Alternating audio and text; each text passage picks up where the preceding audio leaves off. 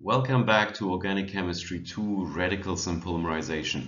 This time around we'll look at radical stability, selectivity, and radical chain reactions. We've mentioned last time that radical reactions are all about comparing bond strengths. The bonds which we are breaking and the strength of the bonds which we are making. And there is a very simple rule when it comes to radical stability, and that is just about any substituent stabilizes a radical. So let's consider for a moment the reaction of methane with an oxy radical. So here we are making a new oxygen-hydrogen bond, and we are cleaving a carbon-hydrogen bond. So if we look at the Gibbs free energy of a homolytic cleavage of these bonds, we see, okay, delta G for CH is 439 kilojoules per mole. So this is a weaker bond which we are breaking. And delta G for the oxygen-hydrogen bond is 498 kilojoule per mole, and we're making, so that means we're making a stronger bond. So this reaction will be going forward and is favorable. And now we can think about, and just very briefly, this radical, a carbon-centered radical, which we are generating, is, as you see in this explainer box here on the right hand side, this is now sp2 hybridized. So it's planar. The radical itself is situated in an empty p orbital. Now let's think about a moment about the stability of such carbon-centered radicals. So here we have a delta G values for these CH bonds on substituted carbon centers, sp3 hybridized carbon centers. So here we're looking at a primary carbon. Here we have a secondary, with two methyl groups, and here a fully substituted carbon. So this carbon hydrogen is tertiary. And you can see, delta G for the homolytic cleavage of these CH bonds is 423 in the primary case, 410 in the secondary, and 397 in the tertiary. So we have a decrease in bond strength as we're introducing more substituents.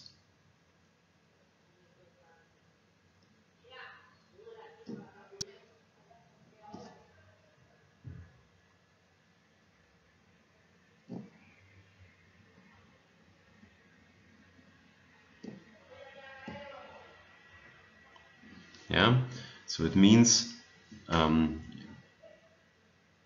you generate the radical, preferentially in the most substituted position. Let's write it down here very quickly.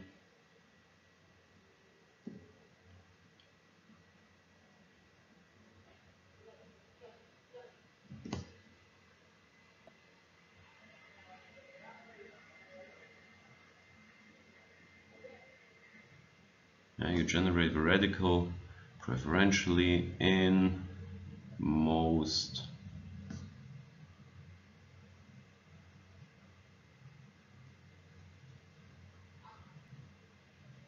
substituted position.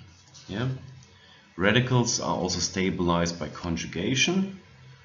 So here you see two examples of an allyl and a benzyl containing molecule. So here the delta G for the homolytic cleavage of a CH bond is 364 in the allyl case, and delta G CH is 372 kilojoule per mole in the benzyl case.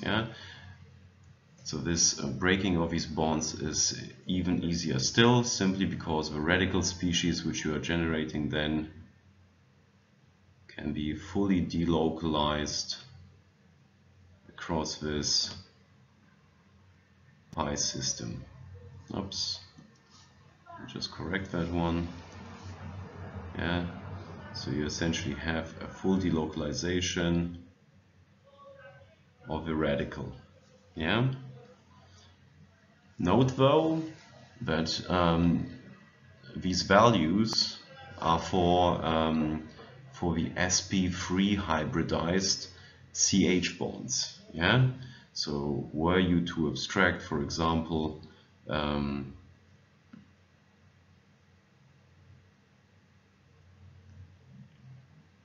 hydrogen which is directly attached to a pi bond,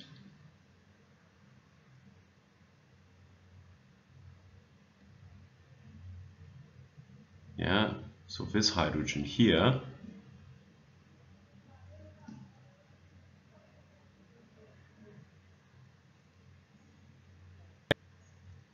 you generate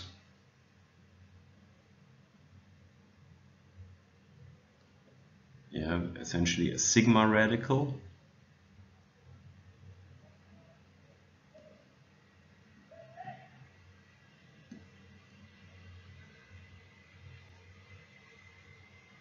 Yeah, which is very reactive, yeah, as it is not stabilized by any adjacent orbital overlap.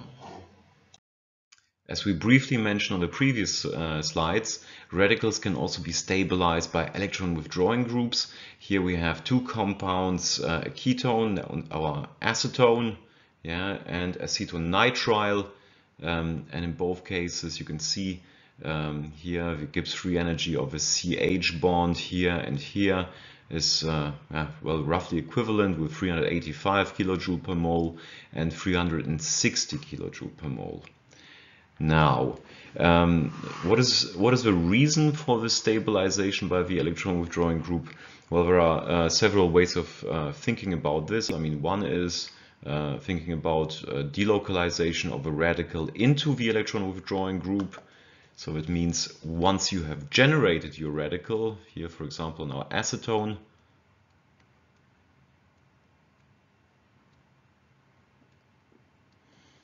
you can, analogous to the pi-aromatic carbon-only systems which we discussed previously, you can delocalize this radical into this electron withdrawing group.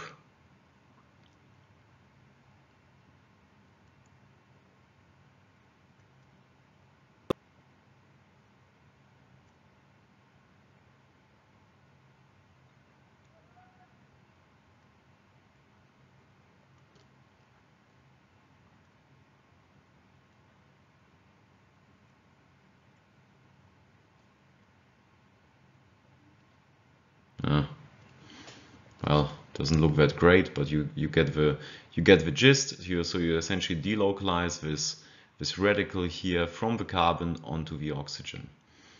Now there is of course an energetic reason, yeah, why this radical is particularly stabilized.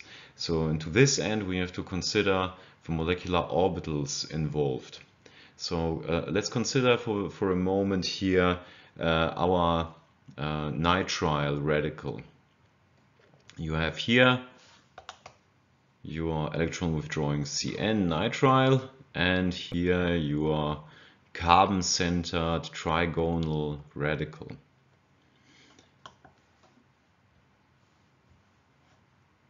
Now, if we look at the orbital diagram of this molecule, as we stated previously, the radical is situated in an empty p orbital.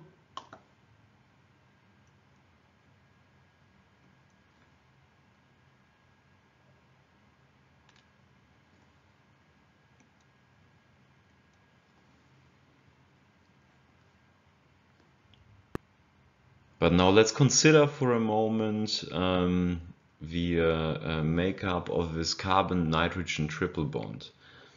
So the highest occupied molecular orbital here is our pi with 2 electrons.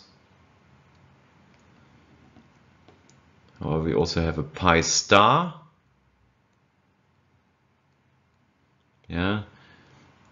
And this is a very low energy empty orbital here. Now this low energy pi star orbital is sufficiently close in energy to our p orbital with our single unpaired electron that we get mixing of this pi star and the p orbitals.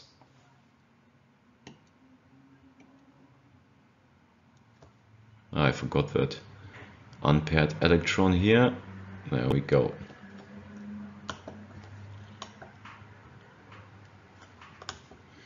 So it means when orbitals are close in energy, mixing can occur, and indeed it does. So we get a lower lying SOMO or singly occupied molecular orbital in this particular case, and our unpaired electron goes down in energy.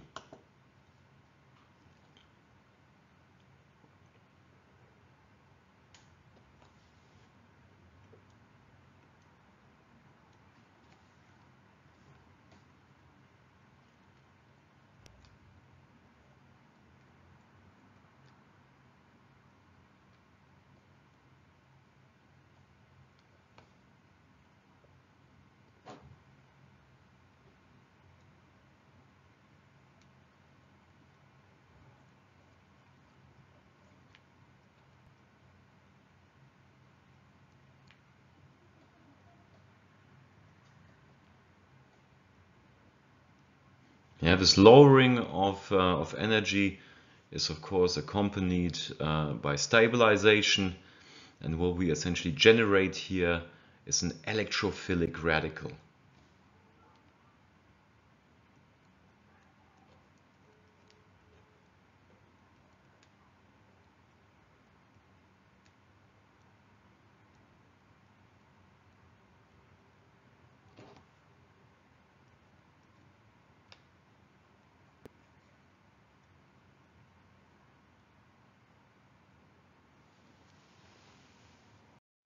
Radicals are also stabilized by electron donating groups. So in these instances we have an oxygen and nitrogen with 3 electron pairs on each.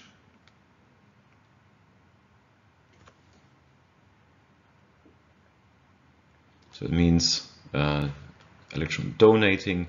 If we want to generate a radical from these compounds by cleaving these CH bonds, it's, again, the energetics of these are fairly similar, with roughly 385 kilojoule per mole.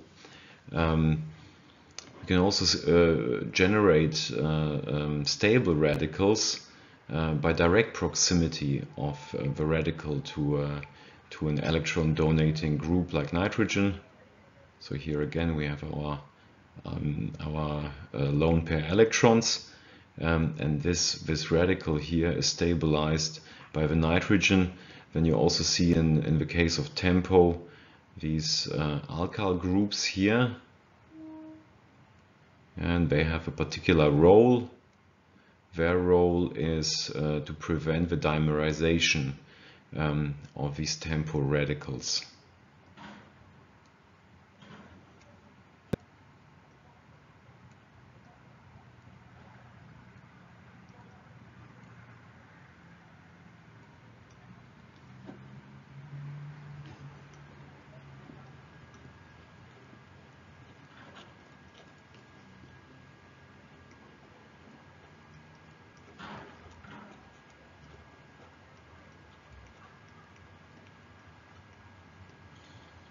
Right, but let's consider again the electronics of these compounds. So here again our ether, for example, and our tertiary amine.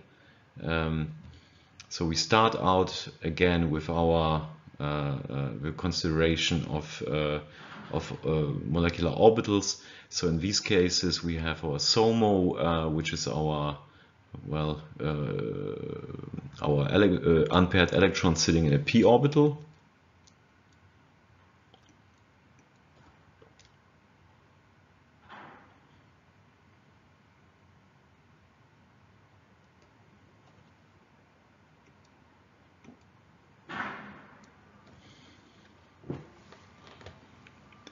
And close in energy is our n orbital, yeah, or our lone pair.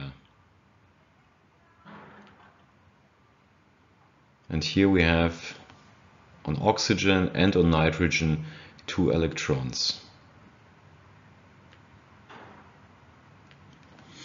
And again, mixing happens when 2 molecular orbitals are close in energy. And in this particular case, we've got 3 electrons distributed between these two newly arising molecular orbitals.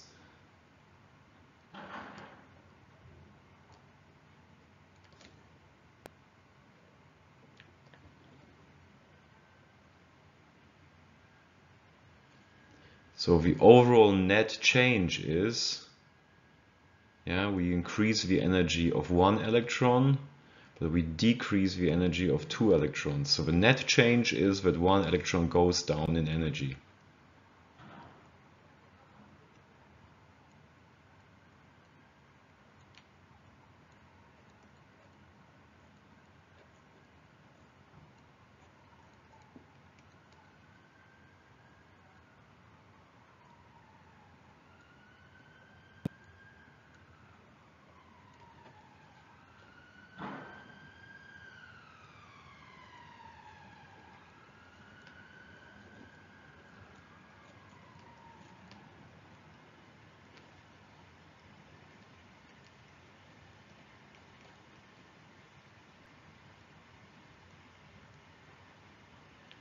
So we have stabilization again. Yeah?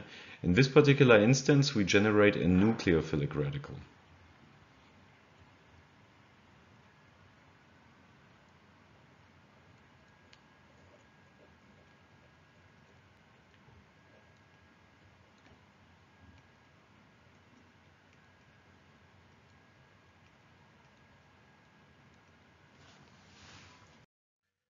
Consider for a moment the radical reaction of isobutene, yeah, here on the left, with hydrogen bromide.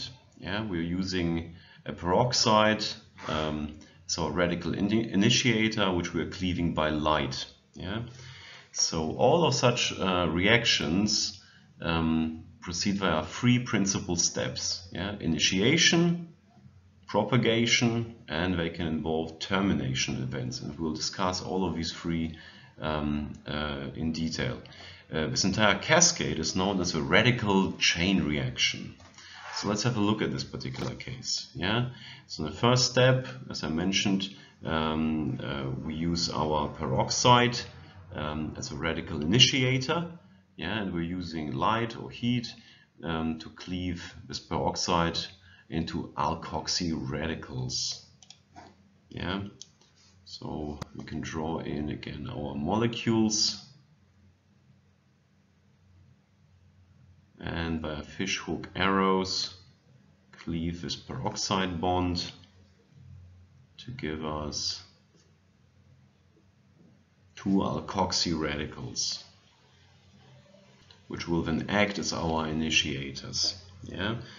These relatively stable radicals will then abstract hydrogen, yeah, from our hydrogen bromide via a radical substitution to give us our bromine radicals. Yeah, so we have our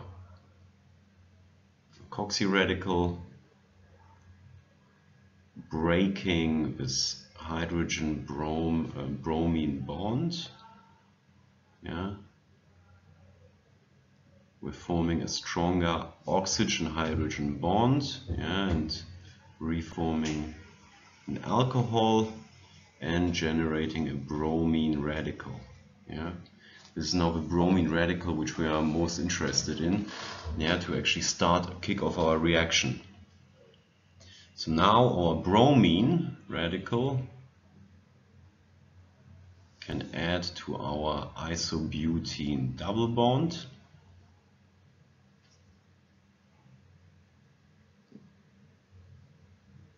And remember what we learned about radical stability. Yeah, we're generating our carbon-centered radical at the most substituted position.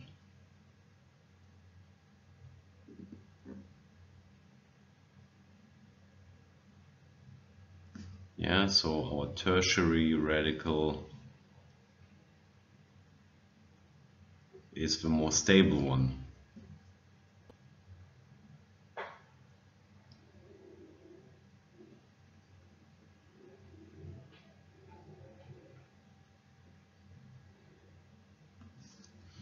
Right, now our carbon-centered radical, which we've generated in the previous step,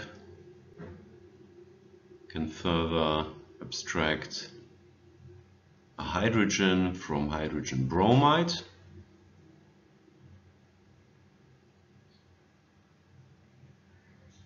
Yeah, so we're forming a new carbon-hydrogen bond, which is very stable, and we're generating our product.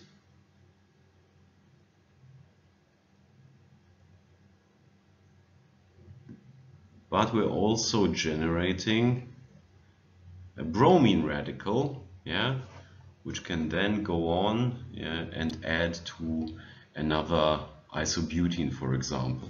Yeah.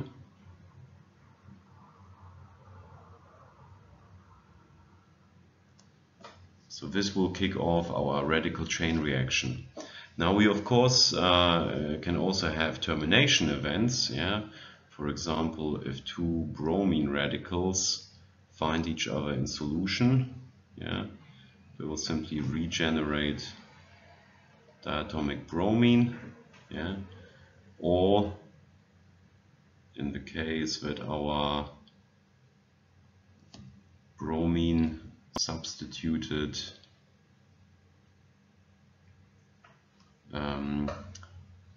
radical finds another bromine radical,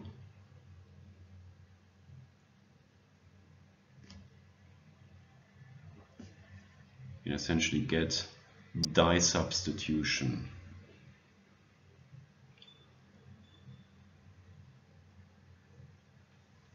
Yeah. So these termination events are rather rare, yeah, but they're frequent enough that they are, well, depleting our radicals. That's why we need more peroxide, yeah, to start this whole chain anew.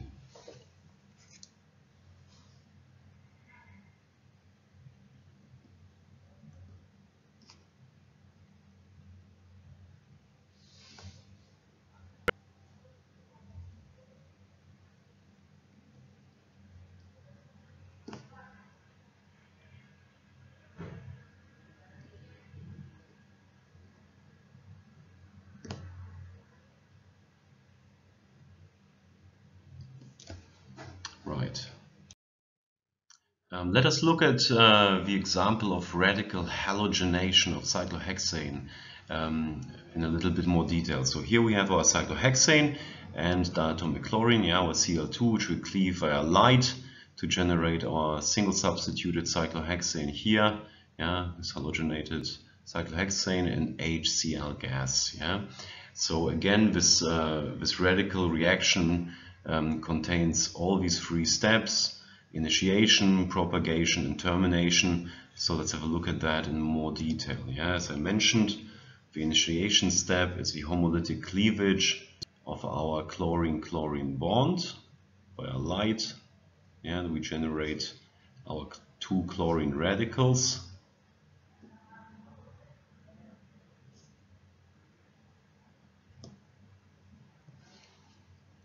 Now these chlorine radicals can now go on and abstract one of the hydrogens from our cyclohexane.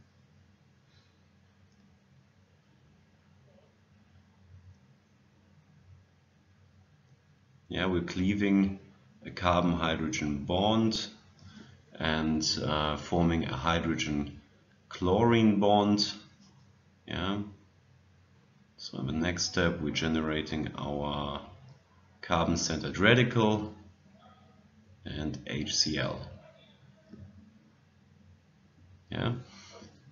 Now our carbon-centered radical can in turn react with chlorine gas, yeah, with our Cl2.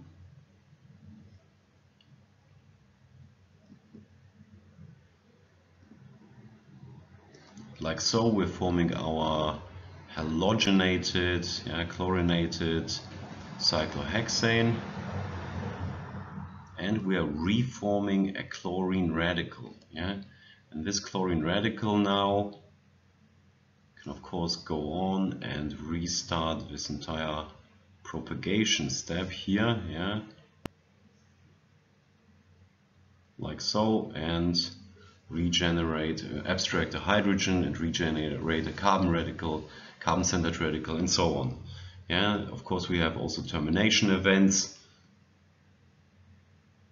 For example, if two chlorine radicals find each other and reform diatomic Cl2, or in fact if a carbon radical, carbon-centered radical, our cyclohexene, reacts directly with a chlorine radical,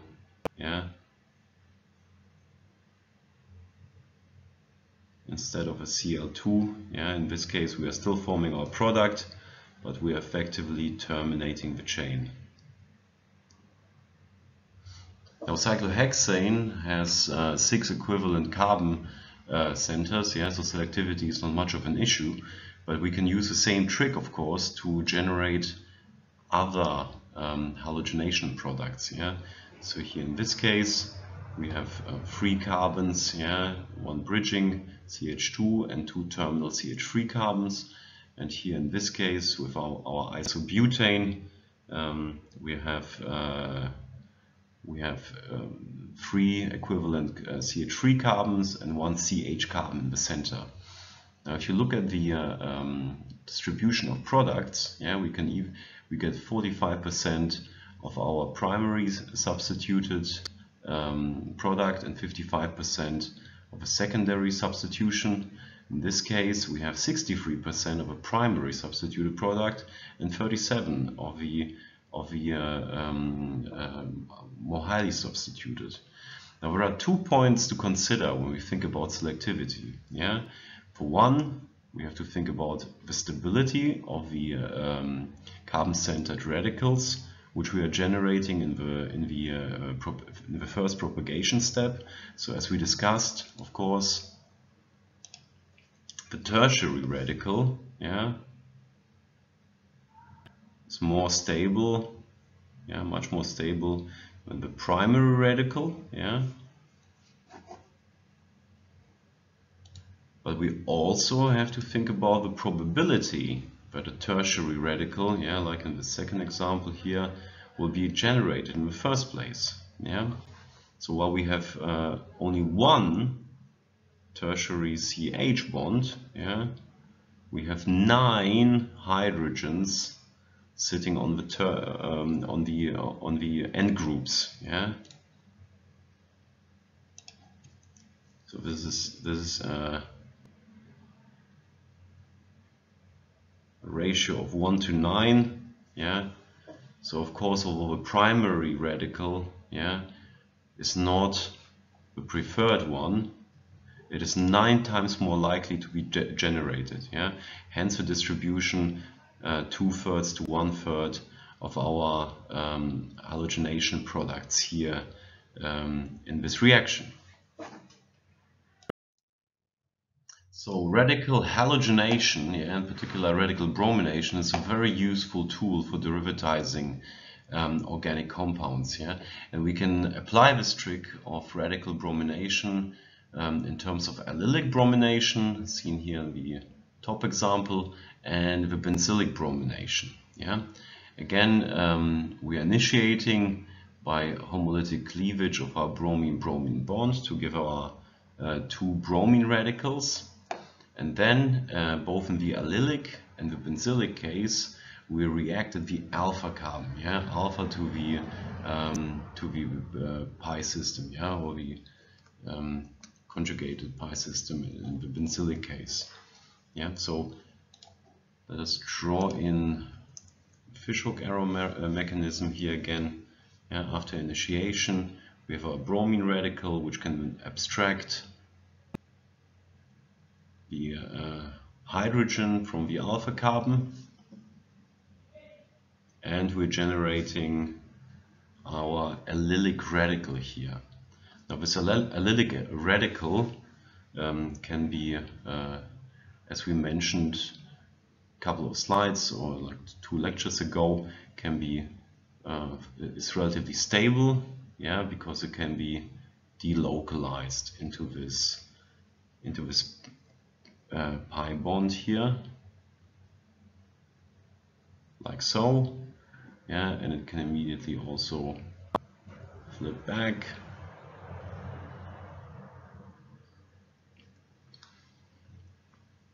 So now this allylic radical can react with another diatomic bromine. Yeah, giving us our allylic bromide as a product and a bromine radical, which, as we know, can now restart the chain and abstract another hydrogen from the alpha carbon. Yeah. In the benzylic case, it works analogously. Yeah, our bromine radical abstracts hydrogen. We're generating a benzyl radical, yeah, which is now, of course, also stabilized by conjugation. Yeah, so I'm not going to draw all of these fishhook arrows, but you can imagine, yeah, that you can delocalize this radical in all kinds of positions within the ring. And now this benzyl radical in turn reacts with a Br2 to give us our product, the benzyl bromide, and of course our bromine radical, yeah, which restarts the chain. Now there is a competing addition reaction, yeah, here, which involves a direct addition of bromine to the double bonds, yeah, like so. Hang on, let me just bring up the laser pointer. Yeah, so you would essentially substitute these aromatic, aromatic sp2 hybridized CH bonds here for bromine. Yeah, now this can be prevented if bromine concentration are kept low. Yeah, and how we can achieve this, we'll see on the next slide. So one way of keeping a handle and control over the bromine concentration in allylic bromination and benzylic bromination is running these two reactions in the presence of NBS. Yeah, NBS stands for N-bromosuccinimide, and it has 2 roles in this entire process. Yeah, so you could imagine initiation by NBS. Yeah, so here in this case we have a weak nitrogen bromine bond which can be cleaved by heat or light. Yeah, let's draw that in.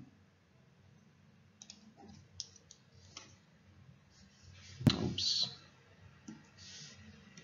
Right, let's try that again. So you can cleave this nitrogen bromine bond, generating a very stable delocalized radical here on your succinimide, and a bromine radical which is in equilibrium, yeah, with a diatomic bromine. Yeah. Now note the bromine, yeah, which we need for allylic and benzylic bromination, will still come from this diatomic bromine here. Yeah, so it doesn't come directly from this step. NBS then can go on and react with the hydrogen bromide, which we are generating during the allylic and benzylic bromination event. Yeah. Now this will be an ionic reaction. Yeah, in this case we are picking up a proton and generating a bromide anion. And now this bromide anion can react with the bromo species on our NBS.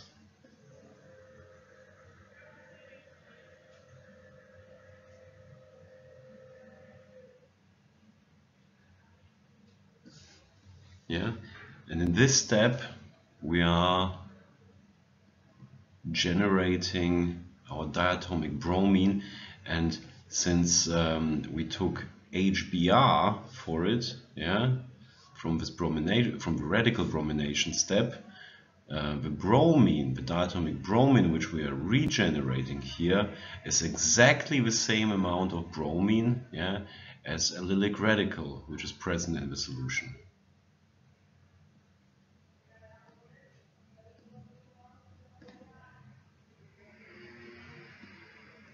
So same amount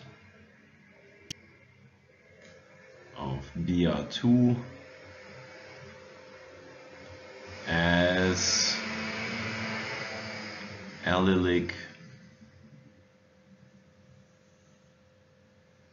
yeah, or benzylic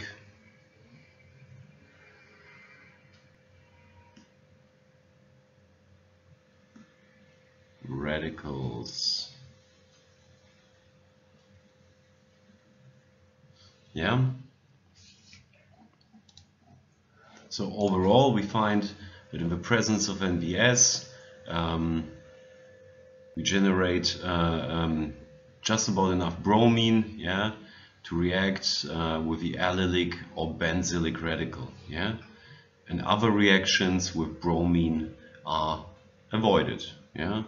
So this entire step down here keeps bromine concentration low, yeah, and the most favored kinetic process occurs, which is allylic and benzylic bromination instead of a competing reaction of Br2 with the CH bonds directly adjacent to the pyromatic systems. A radical process plays a role in the pinnacle dimerization of ketones, and here we're using magnesium. Yeah, so magnesium is ideal as a 2-electron donating metal. Yeah, and it also forms strong magnesium-oxygen bonds. Yeah, for further transformations we're using water. So let's have a look at this process in a bit more detail. Yeah, so magnesium metal can donate 2 electrons, as we said. So this is a radical process in which we're making a strong oxygen magnesium bond and generating a carbon-centered radical. So now we still have 1 electron on our magnesium, which can undergo the same process, yeah, with another ketone.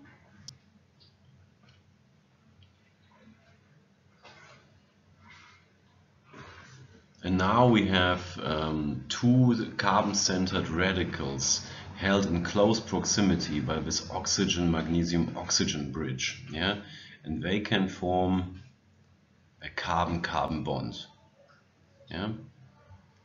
Now, in the presence of water, you will eliminate magnesium oxide and generate, yeah, this dialcohol, yeah, so a pinnacle.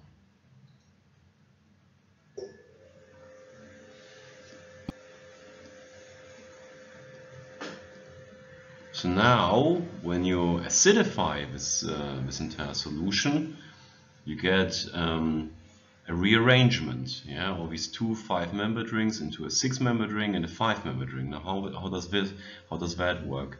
Well, in principle, in the presence of protic acid, you turn one of these OH groups into a good leaving group, yeah. So it means you will generate here your OH plus, yeah, so this is a good leaving group, and now we can form a carbon-oxygen double bond and a new carbon-carbon bond, yeah, kicking out here our leaving group, yeah, which will give us then a 5-membered ring and a 6-membered ring. So yeah, the pinnacle rearrangement effectively converts our 1,2 dialcohol, yeah, our 1,2 diol into a carbonyl compound. So in the next lecture, we'll be looking at further radical reactions and one particular process which is industrially of extreme importance and produces all the plastic which surrounds us, namely radical polymerizations. See you next time.